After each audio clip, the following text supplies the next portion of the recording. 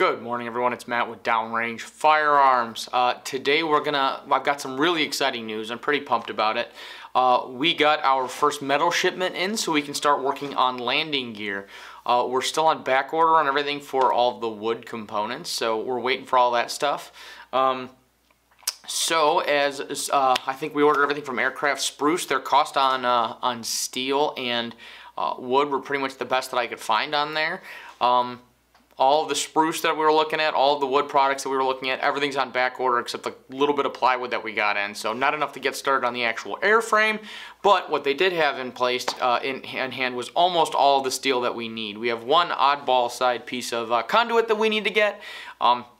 I haven't been able to find anybody that manufactures it yet, so I'm gonna have to figure that one out and get creative. So we'll kind of chat about that one as the video progresses. But I figured if nothing else, we can do a quick and dirty unboxing video, and you can see me tear into all this good jazz and see what we got and kind of see how this is gonna progress from here.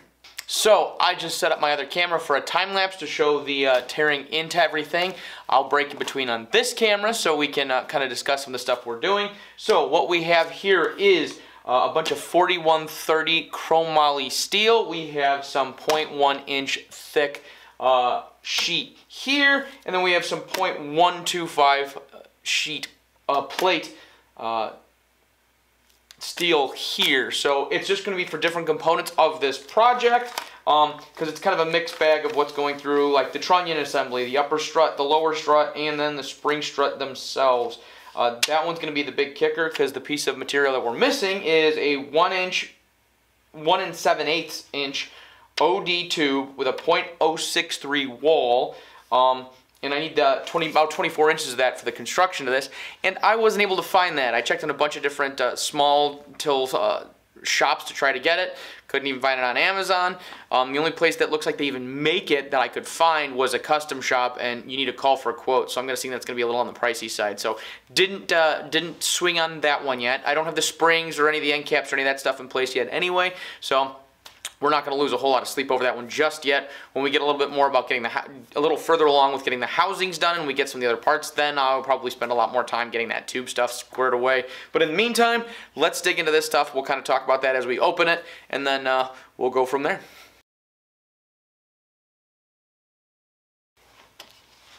Yep, here we go. I know we're excited to see this bad boy. So nice 0.1 inch piece of plate steel.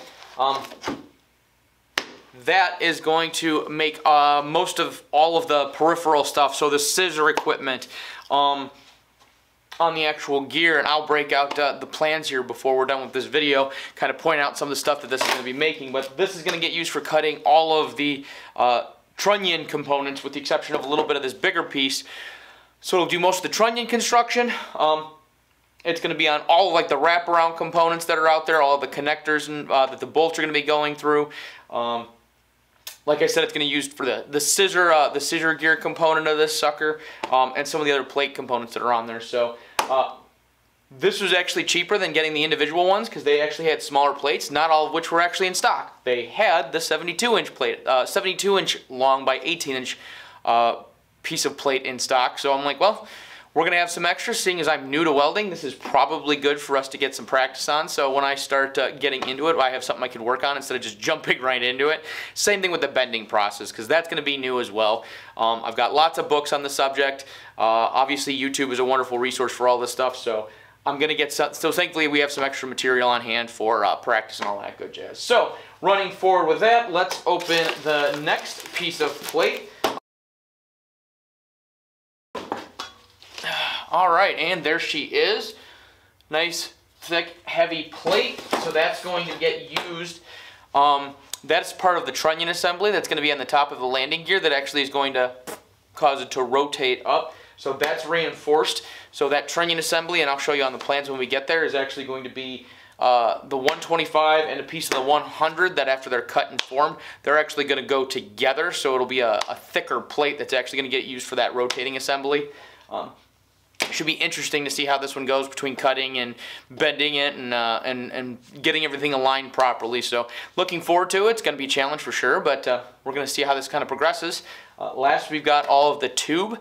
Like I said, minus that 1 7/8 tough. So if anybody has a line on that and knows about where to get it, any of that, has a piece of it floating around that I can buy off them, beg, borrow, trade, or anything in between, please let me know. I'll crack open this last box. We'll take a little out of the tube, go through all that stuff, and then we'll finish on up.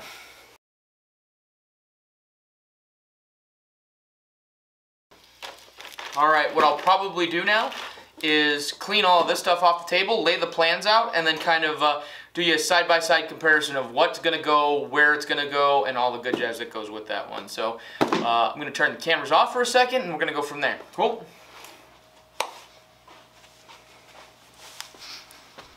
Alright, so we get the plans unrolled now on the table. Like we said, we've got our giant sheet of 0.1 steel, our 0.125.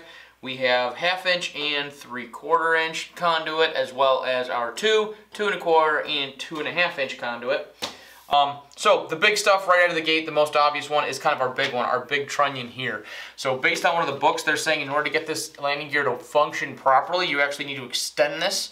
I believe that was to about 7 inches, so that is our 2 1/2 inch conduit here. That big fat guy that we have right here, that'll fit right in place.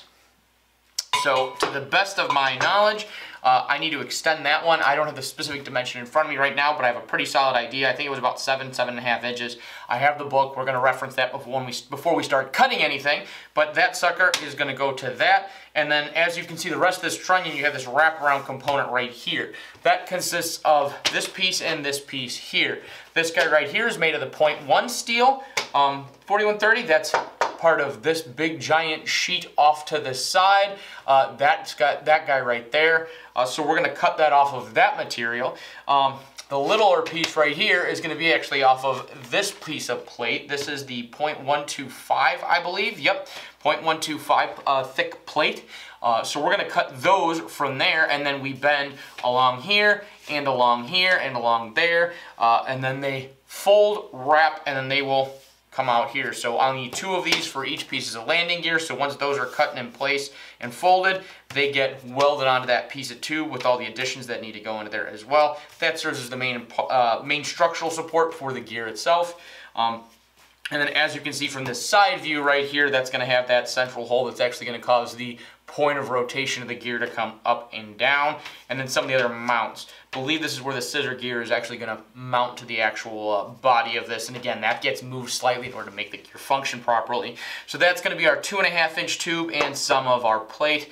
Next down the line comes down to the upper strut assembly right here. What that's going to work with is going to be this guy right here. That's our 2 1/4 inch tube that we have here, and then you can see a couple of locking points that are going to get welded into place as well. That is from some of the extra 2 1/2 tube. This will get cut, and then it'll be mounted for right there, and then we'll weld that in place. And obviously we have to add the nuts and all the components required to lock that thing up.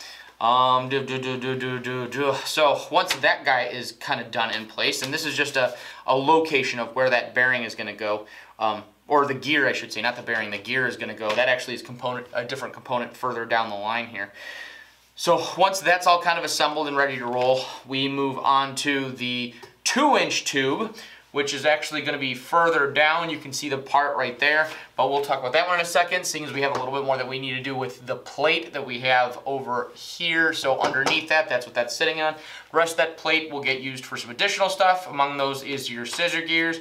So we need to build 2 of these modules per landing gear. They're basically identical. They're just going to be offset by 1/8 of an inch, the thickness of the actual steel material, or the 0.1 inch, I should say, that they're going to be off. So that's going to be a pretty straightforward cut, fold, etc. Once I get that whole process of folding the material down, like I said, lots of books, lots of research, lots of YouTubes into figuring how to do this and doing it right.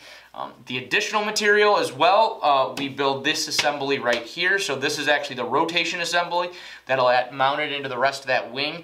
So that's going to have a whole bunch of that, those mechanisms and parts all in place, because you can see the rod component right here. So this is, or the cutaways of where the rod's going to go, the main bar and the axle is going to go. So this whole assembly will mount inside of that, and you can see the two miter gears that are going to be in place to not only raise and drop the gear, but rotate it 90 degrees inside of the well, so that when it's on the ground, the tires are facing forward, and when they're in the airplane, they're actually going to be rolled up like that. So that's what that whole mechanism is for and about. And so that's what some of the additional sheet steel. As you can tell by that giant 6-foot piece that I have,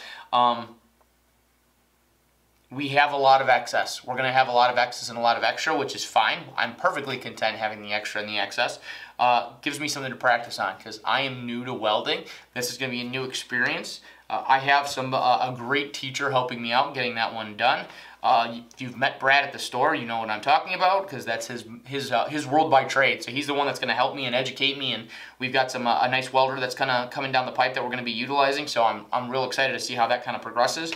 Now, the last of the stuff that we have here for this particular project, let me move some of this stuff down. Get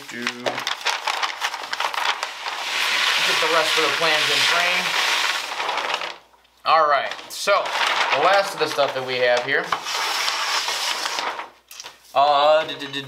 This here is the 1 3/4 components that I mentioned. We don't have that material yet. I was not able to find it or locate it. I'm gonna ask some questions here as this kind of progresses. I don't need this right this second because I don't have the spring gear yet. I also don't have the caps or the miter gears yet that we need to get for this part of the project, so I'm not in a huge hurry to get to this portion of it. But once that's in place, that'll kind of finish things up. But the 2-inch pipe, so the 2-inch piece of stock tube that we have, that's going to go towards this component right there. This guy, this guy, this guy. This component is actually the 90-degree view of that one. So these three are going to be that component. As you can see, we've got another wraparound piece right there that welds into place. That's going to also serve as one of the mounting points, I believe, for the scissor. So that's going to kind of help control top to bottom and guide that and keep that aligned and where it's supposed to go. So that'll work in conjunction with the scissor gear there, from there and there.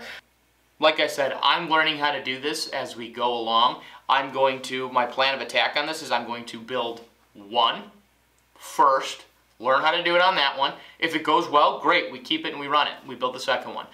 If that one turns into a learning experience, we don't have enough material here right now, but we will buy more. If that's the case, I will get some more tube for it, and if it comes down to that, we may very well have to build a third landing gear assembly, which I'm not opposed to. I realize I have to learn how to do this before I can jump into it. This is going to be an airplane, and I'd like to land and not have it crash, collapse, or have something bad happen. So I understand there's a learning component to this one. So there's a good chance that I've got enough material to do 2 plus some extra material just for scrap, like I said, practice materials and whatnot. But if it goes totally sideways, we'll get the first one done, use that as a learning experience, train up on that, practice a little more as needed, and then we'll build the second gear, and then if we need to, we'll build a third gear that'll actually be the number 2 and number 3 will be the actual real world, hey, we're going to mount this in the aircraft one. So now that winter's hitting, and I know it's going to be a little while yet before any of the wood materials get in, because I hear that's more of a springtime thing. Hopefully we see it in the spring. We are going to get started on the landing gear and some of the other stuff. I'll probably end up getting some just regular birch and doing a mock-up of the cockpit itself.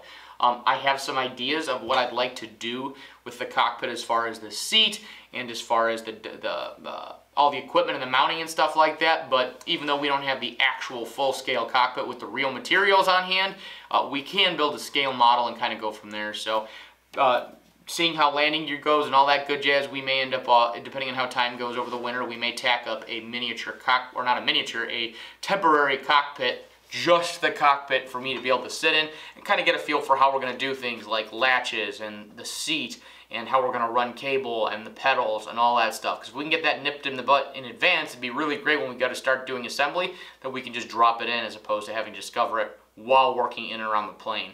I'd really rather have that set up and ready to go and knowing how it's going to go in instead of risking damaging the actual aircraft assembly once we get to it. So stay tuned for all this good jazz.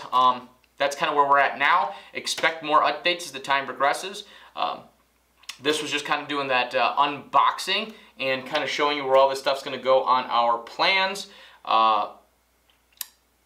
Pushing forward from here though, next video you should expect, hopefully the next week or two, I'm going to be cutting material. So we're going to start cutting stuff out, and you'll see a lot of stop action stuff, or the fast motion videos and stuff like that, just because as we start to cut through stuff, you're going to watch me doing it live. So you're going to get to see me do a lot of this build stuff firsthand. Some stuff might be on camera, some stuff might not. It's just going to be depending on the circumstances. But we're going to try to film and document and discuss everything that happens and progresses. So thanks for watching, thanks for tuning in, and hit like, subscribe, tell your friends.